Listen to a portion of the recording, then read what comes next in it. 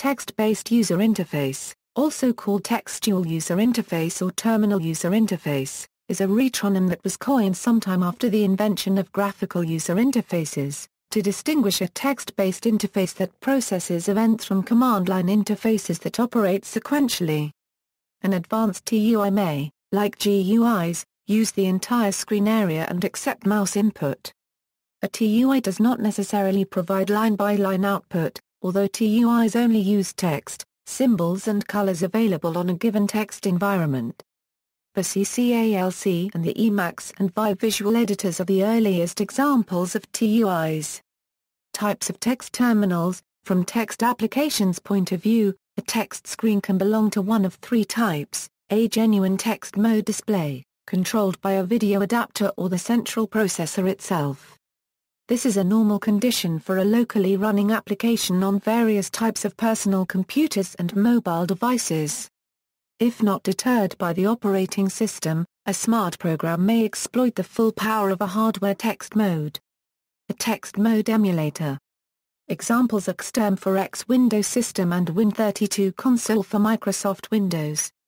This usually supports programs which expect a real text mode display, but may run considerably slower. Certain functions of an advanced text mode, such as an own font uploading, almost certainly become unavailable. A remote text terminal.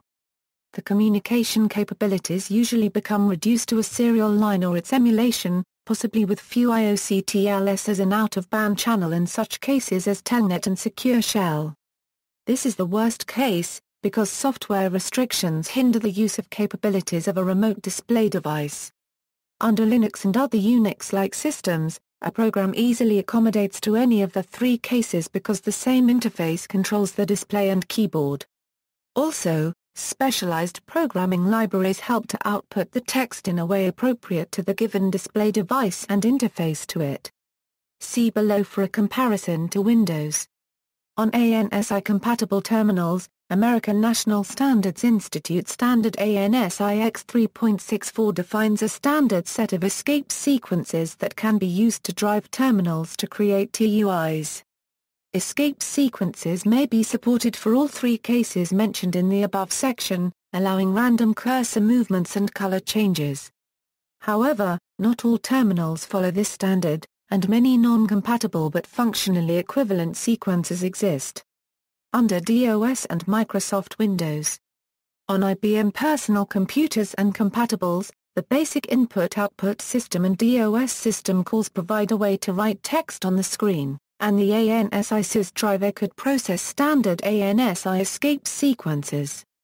However, programmers soon learned that writing data directly to the screen buffer was far faster and simpler to program, and less error-prone. CVGA-compatible text mode for details. This change in programming methods resulted in many DOS TUI programs.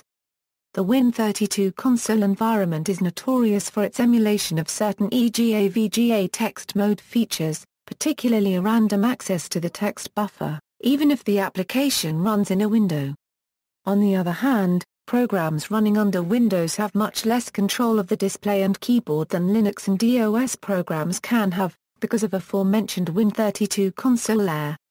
Most often those programs used a blue background for the main screen, with white or yellow characters, although commonly they had also used a color customization.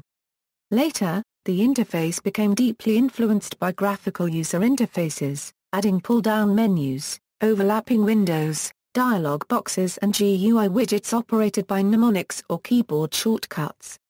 Soon mouse input was added either at text resolution as a simple colored box or at graphical resolution thanks to the ability of the enhanced graphics adapter and video graphics array display adapters to redefine the text character shapes by software providing additional functions.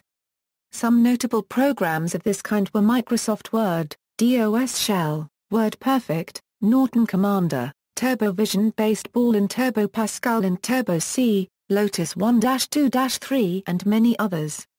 Some of these interfaces survived even during the Microsoft Windows 3.1x period in the early 1990s. For example, the Microsoft C6.0 compiler, used to write true GUI programs under 16-bit Windows, still has its own TUI. Since its start, Microsoft Windows includes a console to display DOS software. Later versions added the Win32 console as a native interface for command line interface and TUI programs. The console usually opens in window mode, but it can be switched to full true text mode screen and vice versa by pressing the Alt and Enter keys together. Full screen mode is not available in Windows Vista and later, but may be used with some workarounds. Under Unix-like systems.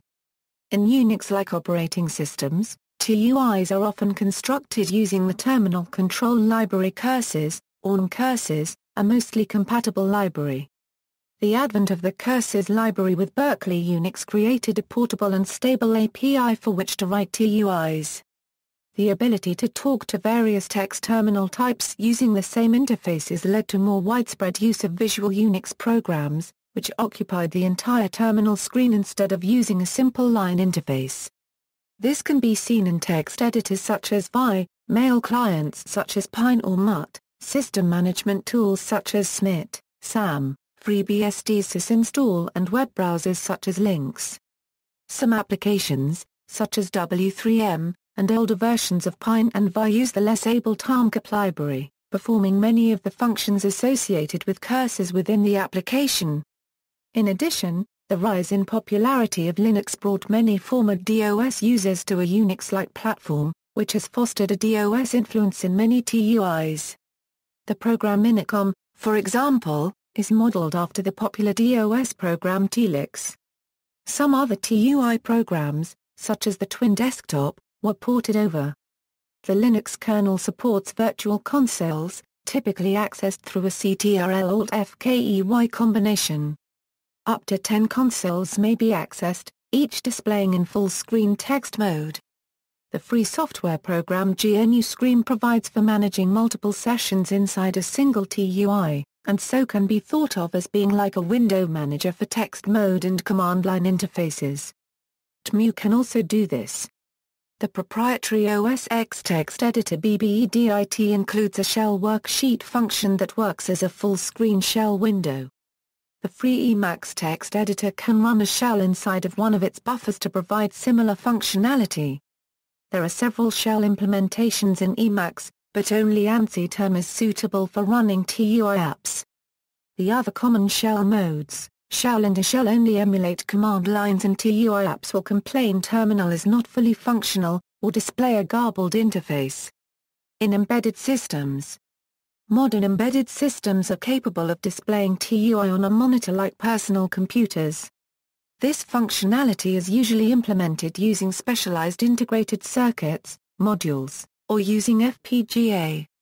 Video circuits or modules are usually controlled using VT100 compatible command set over UART. FPGA designs usually allow direct video memory access. Other uses, the full-screen editor of the Commodore 64 8-bit computers was advanced in its market segment for its time.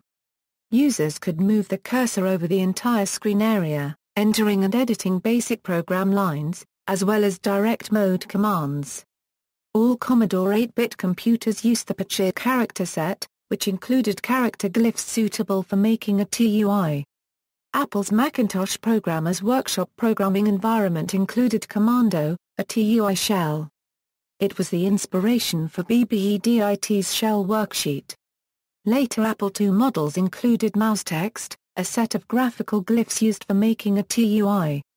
The Corvus Concept computer of 1982 used a function key-based text interface on a full-page pivoting display. See also, command line interface, console application, roguelik, a type of game typically using a TUI. Examples of programming libraries CDK, dialog, and curses, Newt, a widget-based toolkit, curses, SMG$, TurboVision, Visual Basic for DOS. References